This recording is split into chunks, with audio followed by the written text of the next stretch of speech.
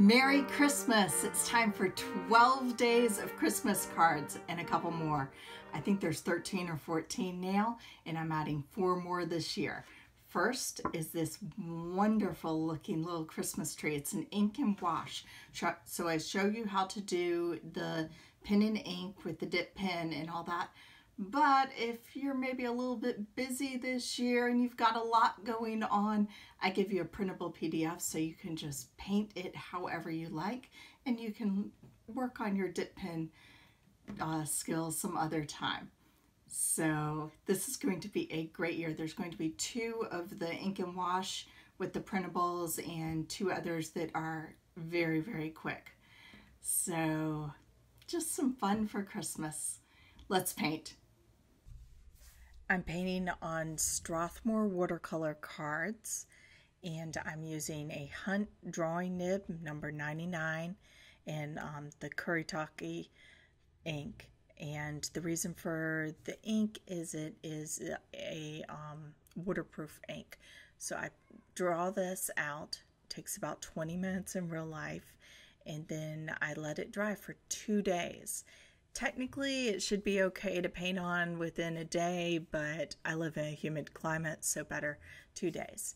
And I wanted you to see the side shots of this because it's a dip pen, obviously, and you dip it in and you wipe it on the paper and you scribble a little bit and you make sure that you have the right amount of ink before you go in there. Luckily, it's a Christmas card, so if you mess up, it doesn't matter. It's just going to look like more splatter paint and all sorts of exciting stuff going on. So have fun with it, but the easiest way is I have my piece of paper, a little scratch sheet, and I have, I'm speeding up a little bit, and remember, I have a PDF, and you can just print this out. It prints beautifully. I'm always giving my kids drawings and printing them out on cardstock, because that way they can paint the same thing as I'm painting, and it makes it a whole lot more fun.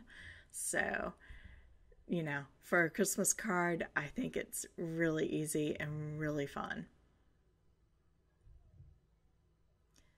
So the drawing nib is really nice. It's very flexible, it's very tiny, and it does need to be wiped. That was the other thing, is scratch sheet to get everything right, and every, say, 2 or 3 dips, you want to wipe it. And I'm using like a fancy paper towel that has no lint on it, or a whole lot less lint, that I got from Paper and Ink Arts, I think was where I bought this.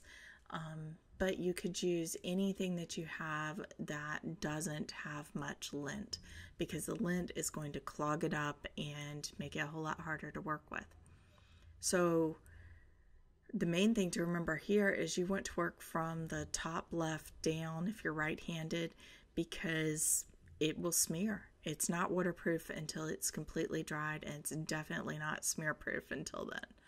So, you know, just work with it on that. And see, it's lots of tiny, tiny strokes, and you see how many little scratch areas I've done. So I'm saving you about 20 minutes with the PDF, and that you can print out. And it does a beautiful job. Okay, so when the really neat part about a dip pen is it adjusts a whole lot more to pressure than any other pen that you're going to use. So if you press down on it, you're going to get a wide stroke and more ink, lots more ink. So definitely scratch paper. And if you have a very light touch, it's going to be just hairline, barely there, the most delicate lines, especially with the tiny nib like this. And this is a very flexible nib, which means that you can do great big wide strokes or tiny little delicate ones, and it can all happen in the same stroke.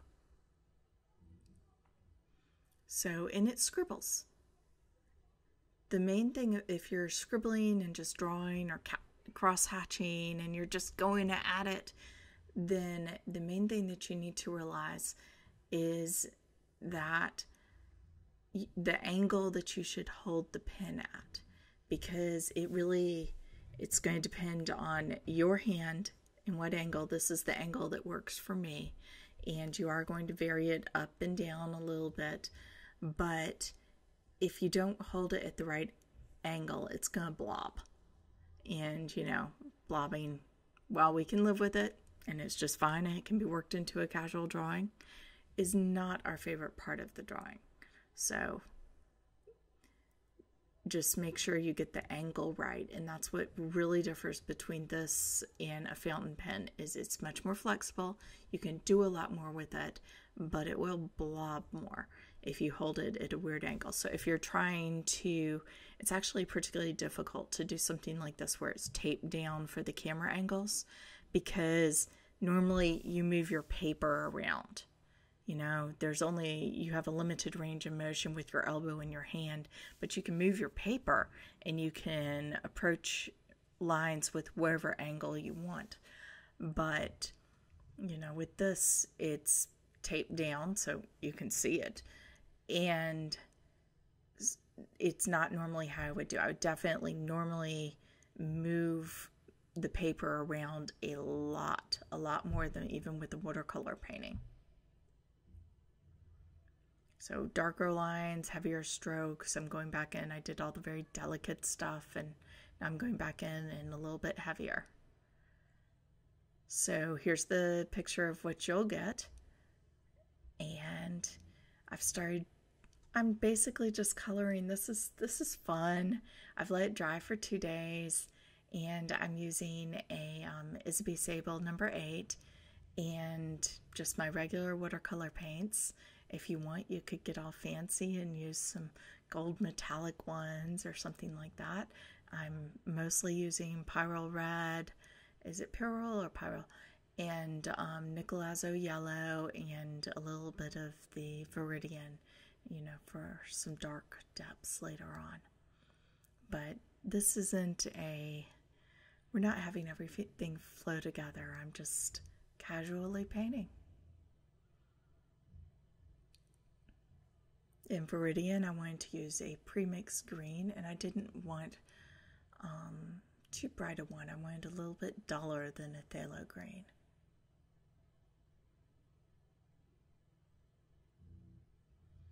So tiny little lines. This reminds me of those beautiful spode Christmas plates. Just gorgeous. Really fun. I seriously could paint a whole series do the ink and wash of a whole series of Christmas trees so happily. They're so much fun. You can do ones in the woods, ones, in your living room. Draw your own Christmas tree every year and do it as a card. I like that idea. Do it as the next year's card. That would be a lot of fun, wouldn't it?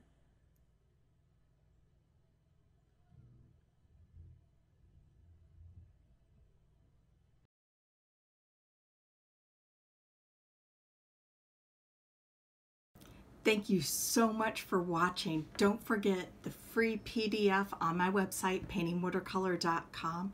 So just go to that, print it out, paint whatever colors you want. I can't wait to see what everyone does. And that should be a really, really easy Christmas card.